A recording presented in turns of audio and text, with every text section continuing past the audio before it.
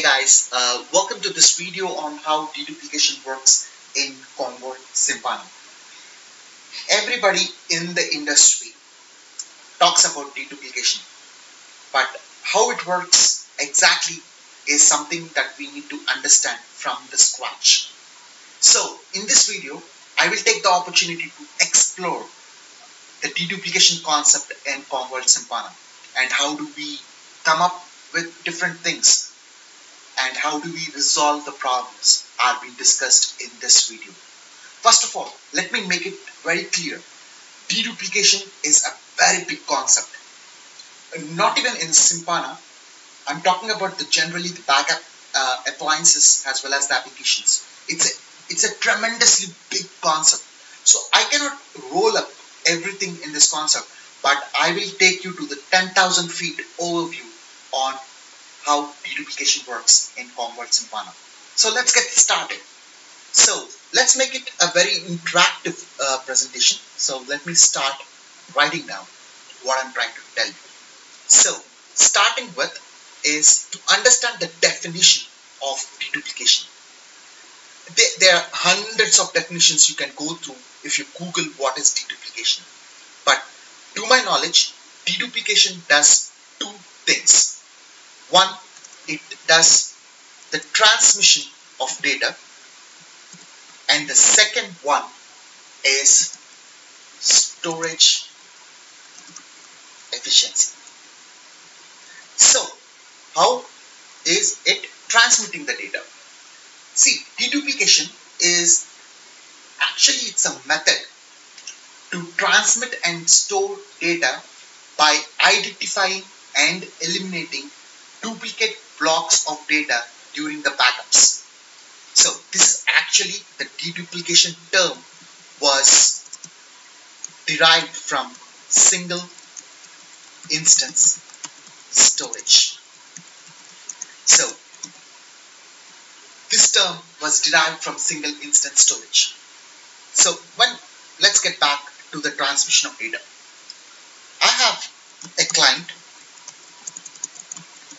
and I have a secondary backup storage.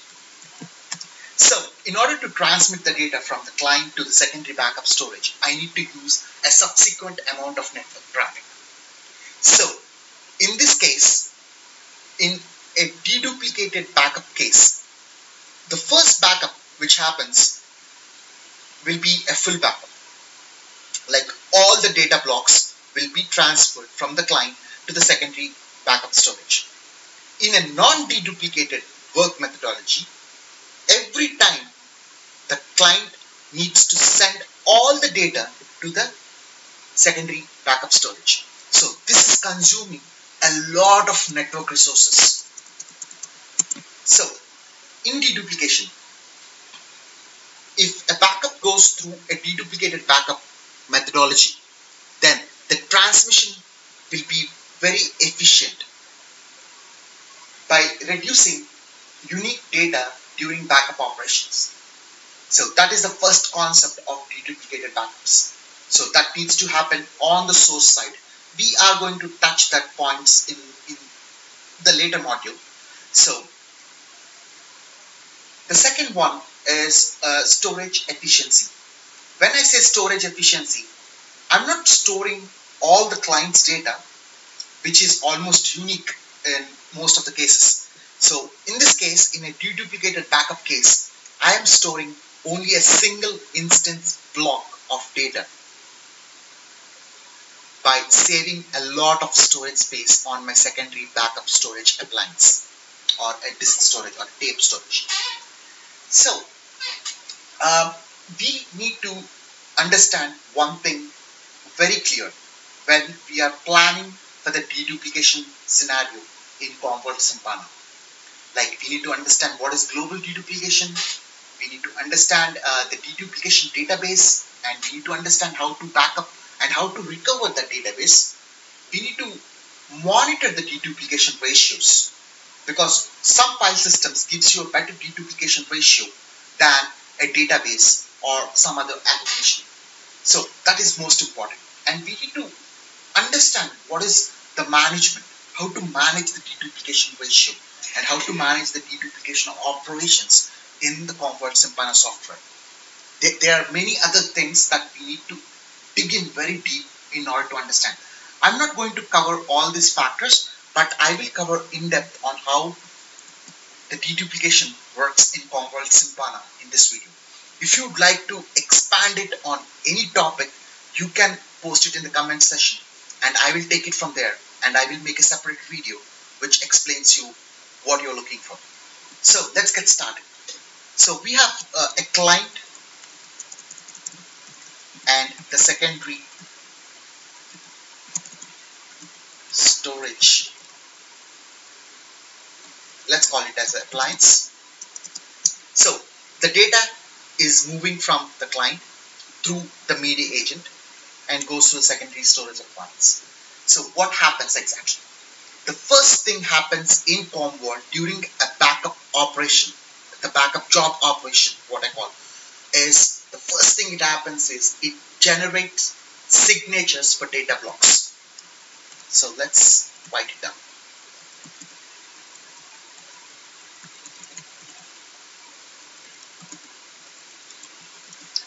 A data block can be a variable size or a fixed size.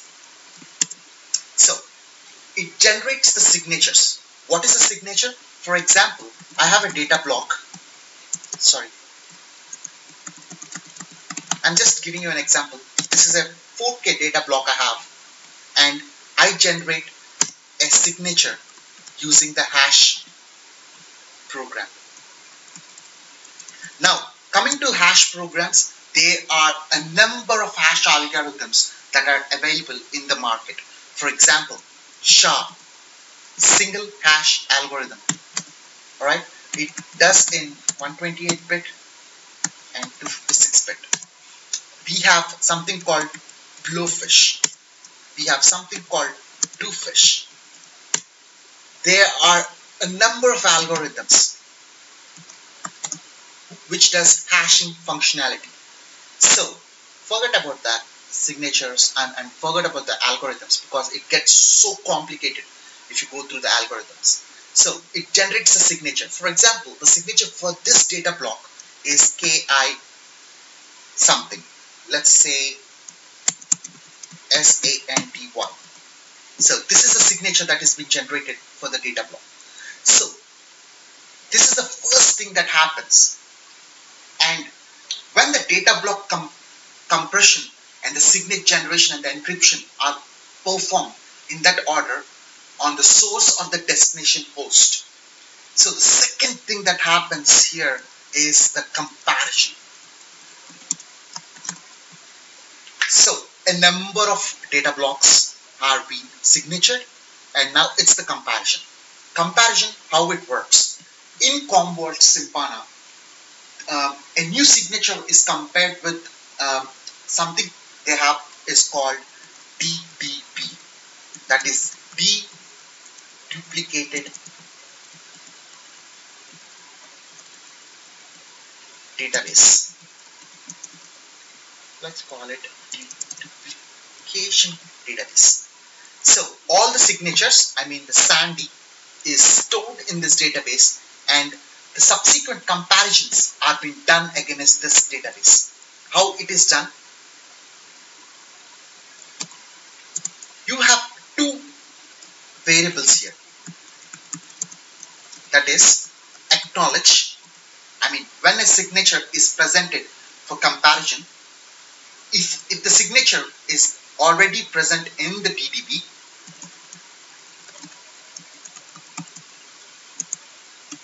it gives an acknowledgement. Yes, I have the signature called SAND. The second one is NAC.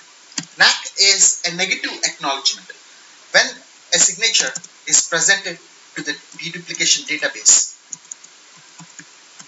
it gives a negative acknowledgement saying the SANDY signature is not available on the database. So this is exactly what happens in the deduplication database. So we need to back up this database and we need to know how to restore this database. That's again, as I told you, as it gets complicated, I want to put it to the next uh, video on your request. So now, during deduplication process, two different media agent roles are used. These roles can be hosted by the same media agent or a different media agents. Now we have something called a data mover role. Let's write it down.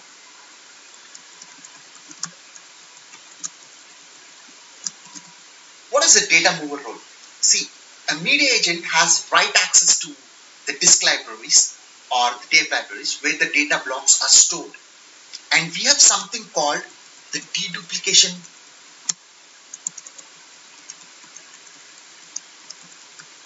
database role. This one is the media agent who has the access to the DDB that stores the data block signatures. So, when you create a deduplication database, and there are two different media agent roles that can be assigned to the media agent in order to access the deduplication database. Now, we will talk about the strategies for deduplication implementation. Now, everyone says deduplication implementation can be done on two sides. One is on the source side. The source side is the client side. So whenever a backup job is being initiated, automatically the job itself, when it zips all the files and it identifies the deduplicated blocks and it updates the database and sends only the data which is unique and only the data which is not present in the deduplication database. That is one side of deduplication, what we call it as source side deduplication. And in Commvault, we have something called media agent side deduplication. So let it write down.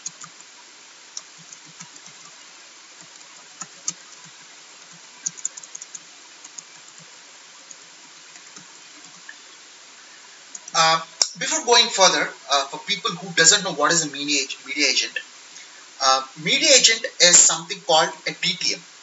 If you read the patents of Commvault, media agent is nothing but a DTM. DTM is data transmission manager. So what it does is it takes the data from the source, the client, and it transmits the data to the secondary backup storage. So that's exactly what a media agent does. So when the deduplication happens at the media agent side, we call it as a media agent side deduplication. So these are the two techniques for deduplication. Now there is a new concept, what we call is as global deduplication. This is very important. So global deduplication actually it provides a greater flexibility in defining the retention policies when protecting the data. So to consolidate the remote office backup data in one location, and when you must have manage data types such as file system, virtual machine data, and all this, and you are consolidating the data and deduplicating it on a global deduplication side, then we call it as a global deduplication strategy. So that's the thing. So there is another concept called deduplication to tape. How deduplication to tape works. This is actually, we call it as silo storage. So deduplication to tape can copy deduplicated data tape in a deduplicated format. So we already know what is a hydrated, rehydrated format, hydrated format in tape libraries. So deduplication to tape extends to primary disk storage by managing the disk space and moving the data which is deduplicated to the second disk storage. On tape, it responds automatically to request a restore operation by copying only the necessary data blocks and from the disk library and then restoring the data. So that is a simple concept there. And we have, I also want to talk about the dash copy and dash full. Dash in Commvault Simpana is deduplication accelerated streaming hash. So let me write the definition because many people don't know the definition of dash copy.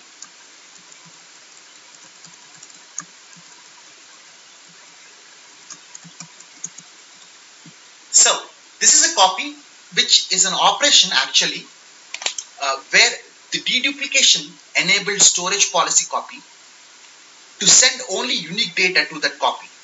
The dash copy uses network bandwidth efficiently and minimizes the use of the storage resources. For example, the dash copy can only transmit unique data blocks and it reduces the auxiliary copy job by 90% of the size of the backup job. So that is a dash copy. That completes the basic concept into deduplication. If you want to have any further information on deduplication, you can give it in the comments or you can contact me on sandeepseeram@outlook.com and I will respond to your emails and be in touch with you. For any help on Commvault Simpana, for that matter, any help on backup appliances and applications. So thank you very much for watching this video. I hope this video is informative to you and I hope you learned something out of this video. And thank you very much and have a wonderful day. Bye-bye.